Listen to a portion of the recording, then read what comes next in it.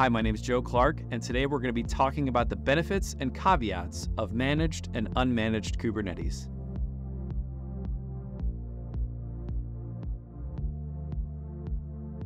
When we talk about Kubernetes, there's a lot of different things that we have to take into account.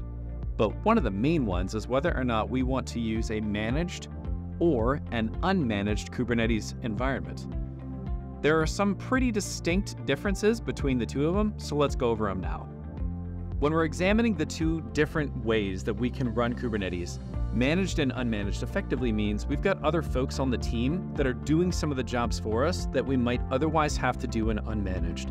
In unmanaged, we sometimes like to refer that as all the way down to the operating system support, where we are supporting the operating system, every single piece of the Kubernetes environment infinitely, sometimes without support. So we're going to look at some of the different categories of support and why we might use one or the other. And we're going to sort of use a check, check, plus, check, minus rating system to sort of walk through that.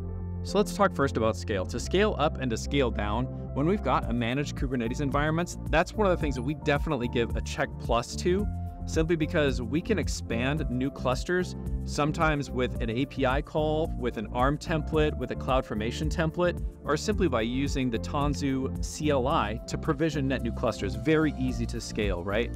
And we definitely got a check minus, unfortunately, for unmanaged, because it means that we have to build that automation ourselves to actually expand and contract clusters as we're looking to add additional resources. So for scale, we give managed a check plus and unmanaged a check minus.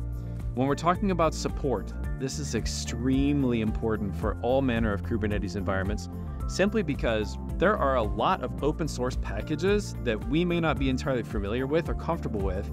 And so the question comes up, well, what kind of support do I have for this environment? And if it's okay with you to just open incidents and problems on GitHub pages for open source projects, that's okay. But we definitely see that when we've got managed environments, there are more things that are simply managed by the providers that can be supported. And so for unmanaged, we'll talk about this later with human resources. It's basically, nope, you're going to be on GitHub opening incidents. When we talk about cost, this is definitely one where we can say this can be a check for managed, right? That you can affordably acquire managed Kubernetes environments, and that for unmanaged, this is most certainly a check plus. And we say it's free. We want to say, Kubernetes is a free project. You can openly download it without a problem. There's no problem with that. There's no support that goes along with that per se. So it's kind of free like a puppy, not like a beer. You have to take care of it once you have it in production, and that's something that we cannot forget about. When we're talking about maintenance for the environment, we're going to be talking about upgrades, we're talking about deprovisioning and provisioning new environments. We most certainly give a check plus to managed Kubernetes environments simply because there are tools that allow us to do that in a more seamless fashion. And maintenance is definitely somewhat of a check minus. Again, these are things where we have to build our own test environments, we have to build our own upgrade automation that goes along with that for taking care of environments. So as you look to start to treat Kubernetes clusters like cattle themselves, just like the applications that might be running on them, this is something that you definitely have to take into account. Expert human resources. This is one where you don't get a pass on not understanding Kubernetes because you've got to manage Kubernetes environments. You still have to understand how it works. So you might have a check there, but you most certainly need expert human resources to build from scratch Kubernetes and run that either in virtual machines or on bare metal. You definitely need expert human resources, maybe sometimes probably with a long Linux beard to go with it.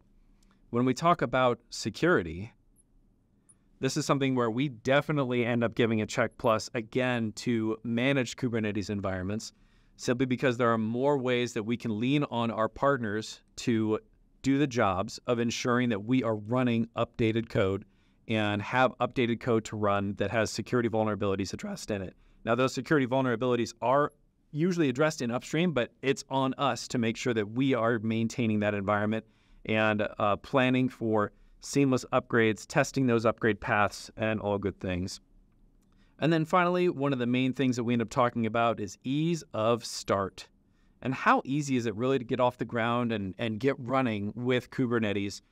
And we end up saying that, yeah, for sure, with a managed Kubernetes environment, you're going to have a lot easier time working with something that's managed by another party that can help do some of the job of provisioning, lifecycle management, and ongoing operations along the way. And we would most certainly give this a check minus over here. You can get started, but if you've ever watched Kelsey Hightower's Kubernetes the Hard Way, things have gotten a lot easier since then, but it's still really difficult to get started from scratch and go to a point where you're production ready. Of note, check out some of our other videos where we're talking about production readiness of Kubernetes clusters and what that really means to be production ready. And finally, I just kind of wanted to note, just in general, it's a trap. You still need experience managing Kubernetes. You still have to completely understand many different aspects of all the software that's involved here. Just going with a managed Kubernetes environment does not give you a buy to where you don't have to understand how the API server works or how etcd works. These are integral components to how Kubernetes works. You have to understand that and understand how each various managed Kubernetes environment has implemented their controls and their lifecycle management. I'm Joe Clarke. Thanks for watching.